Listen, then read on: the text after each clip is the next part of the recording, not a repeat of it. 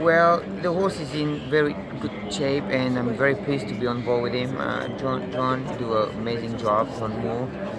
The horse looked like it's coming at the right time in the right place. Very exciting to be on board. He looks terrific. He walked well, and of course the opposition is, I think, look like the strongest, but I'm very pleased with him. Perfect. He should be able to show me something nice. Good. And then in the Cup, you ride Helen Hapstar? Yeah, it's a lovely horse. This form is not that strong this year. Hopefully he will show me a little bit better than what he used to see show this year, but we're not too many runners, and it looks like the Japanese horse is pretty strong. He used to be one of the best here, but it's a bit struggled this year so far.